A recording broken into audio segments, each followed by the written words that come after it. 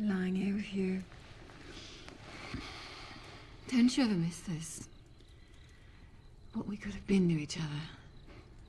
Having a real relationship and kids. I had Jim. No, I mean a real relationship. Joe, let's be honest.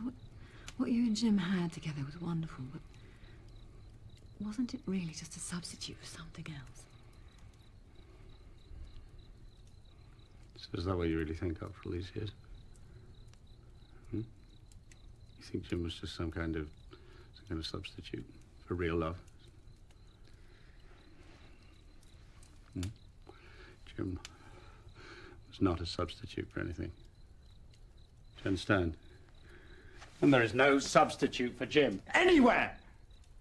And by the way, what is so real about your relationship with Richard? He left you after 9 years. Jim and I were together for 16 years, and if he hadn't died, we'd still be together. The hell is not real about that? I'm sorry. I know how much the two of you love each other.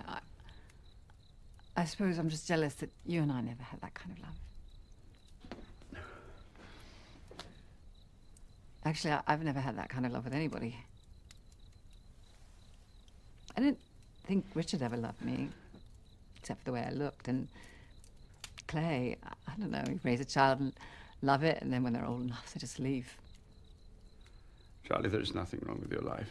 You just like feeling sorry for yourself. It's one of your great pleasures. And it's not one of yours. You're as pathetic as I am. Feeling sorry for myself is definitely not one of my great pleasures. Well, it's not one of mine either. I don't like feeling sorry for myself one bit. I tried to hold on to Richard for so long, even it was obvious to everyone but me that it was over. And now Clay has grown up. I mean, what am I doing here, Joe? Tell me, what? You have plenty of friends. You'll be fine.